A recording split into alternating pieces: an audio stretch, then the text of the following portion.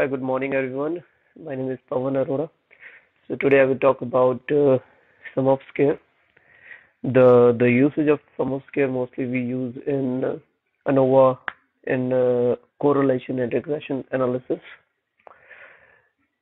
So in ANOVA, if most of you are familiar with Lean and Six Sigma, you know that suppose we have to compare the data of group A or group B, or suppose we are getting some material from different vendors and we want to compare the data of different vendor, maybe the delivery time of those vendors, or maybe if you want to compare the data of our throughput or outcome of different shift like shift A, shift B, shift C. So in these cases we used ANOVA, and the base of ANOVA is sum of scale. So today we will talk about sum of scale. I will show you two versions of that. One is how you calculate sum of scale through Excel file, and the second I will also show you sorry, how you can calculate sum of scale by Minitab. Okay, so let's start. Now you can see in the column number A, we have shift. So this is the data of different shifts. We have first shift, second, and if you go down, we have third shift. And similarly, we have a data in the column number B. This data is throughput of a particular machine, which is running in shift number 1, shift number 2, and shift number 3. So we want to compare this whether shift 1 is working better than second and third, or maybe shift second or is working better than first and third. Indirectly, we are comparing shift A, shift B, shift C, and we are looking that is any shift is generating more throughput compared to other or not. So whenever we do this, the methodology behind this is called sum of scale. So we try to calculate the sum of scales of error, which is also called within variation. Within variation means there should be, or there are chances that the variations are there between the shift. I mean the variation between shift A, shift 2, or shift 3. And the second thing which we look is the variation between all the data points, means all the shift A, first shift, second shift, and third shift all together. What is the total variation? So that is called sum of scale of total. Okay. And finally, if we have sum of scale of total and sum of scale of errors, we can get the sum of scale between variation between, in the sense, between these data points. Okay, so how to do it? It's very simple.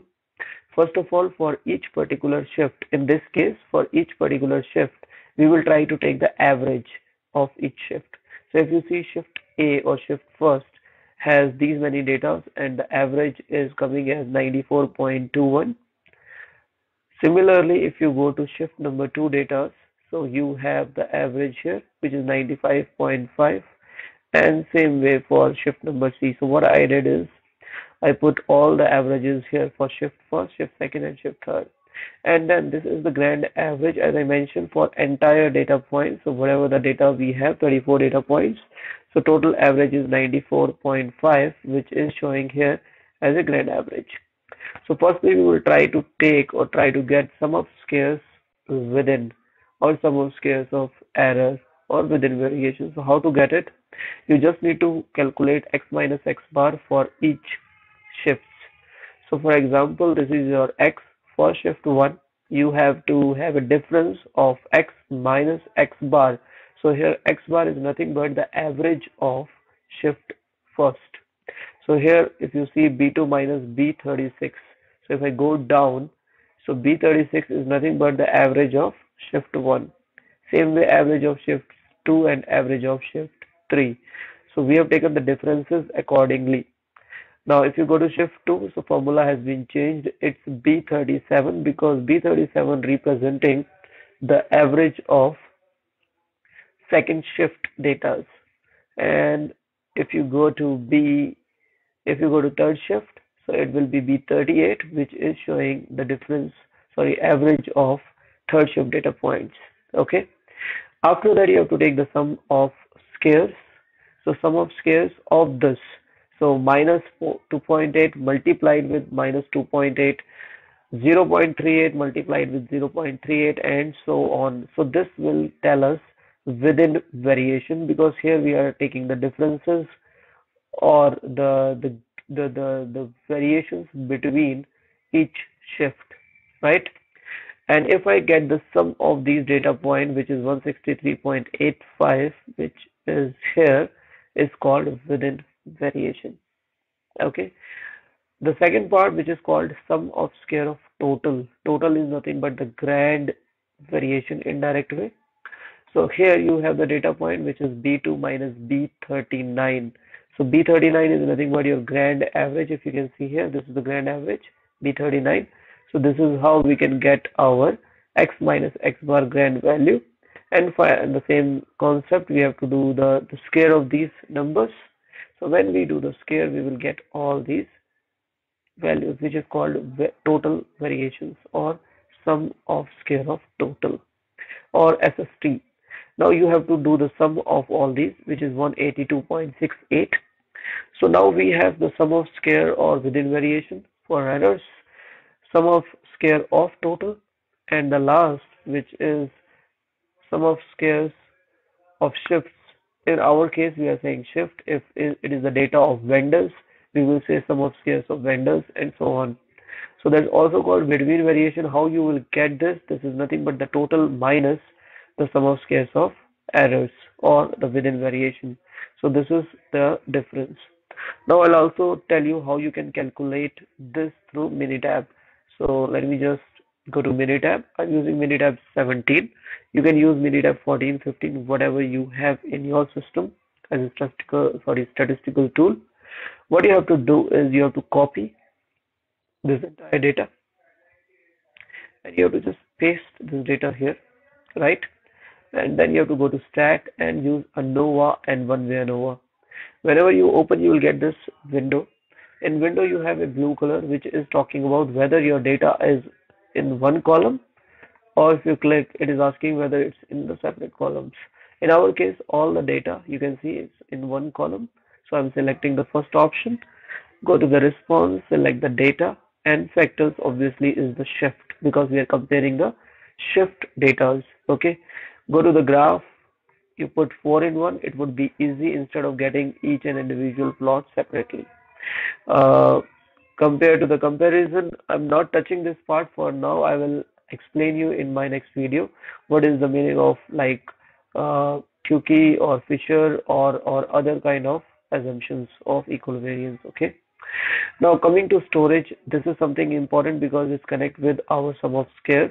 So I'm selecting both fits and residuals. Click OK and click OK. Now, when you have this, so let me minimize this. I will discuss this in my next slides, in my next, sorry, video. So now you have the data. Let me just explain you what exactly it is. So when you have the ANOVA table for this particular video, I'm not touching the entire part, but I'm touching this called analysis of variance. So now here, if you see, this will give us 182.69, which is the sum of square of total.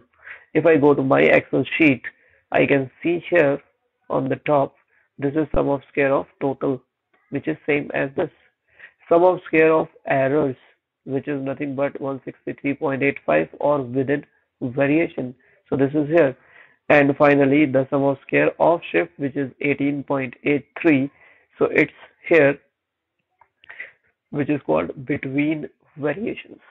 Okay, so if you and most important thing, this is the base of your ANOVA, right? And now let's get back to this particular sheet. This is also called worksheet. In our worksheet, we are getting two areas, which is called fits and residuals. Now, residuals is nothing but the differences between your data and the averages.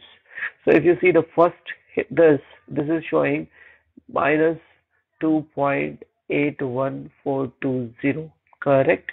And if you see this is also the same. So all these is called residuals, right? So these are residuals. If I go to the next one, 0.38 0.38580. So this is also 0.38580, which is coming from your within variations when you are comparing the data with respect to each shift for this particular example. So this is called residues and this is called fits. So fits is nothing but this minus this, or this minus this minus this. So this is called your fits data. So whenever we have data, we always try to calculate the residuals and then we calculate the differences. So 91.4 minus, which will become plus. So plus 2.8, you will get 94.2. In similar way, this is 95, this is 0.78. If you minus this, you will get 94.2142. So most of the people are not aware what is fits, what is residuals. So this is how you can calculate fits, residuals, and the most important is the base of your ANOVA. The base in the sense because ANOVA is totally depend upon your P values, F values, and these values can only come when you have the sum of squares. Okay, so this is how you can calculate sum of squares. And as I mentioned in my next videos, I will also share with you the deep dive of ANOVA. Okay, so in this case, for this particular case, if I see this p value, so p value is 0.185, which is higher than your alpha risk, which is here. So we, in this way, we cannot reject the null hypothesis.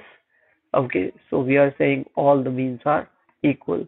So this is how you can say the all the means are equal means the throughput of all the shift are equal according to the statistical analysis. Okay, so this is how we analyze the data through Minitab. I hope you like this video.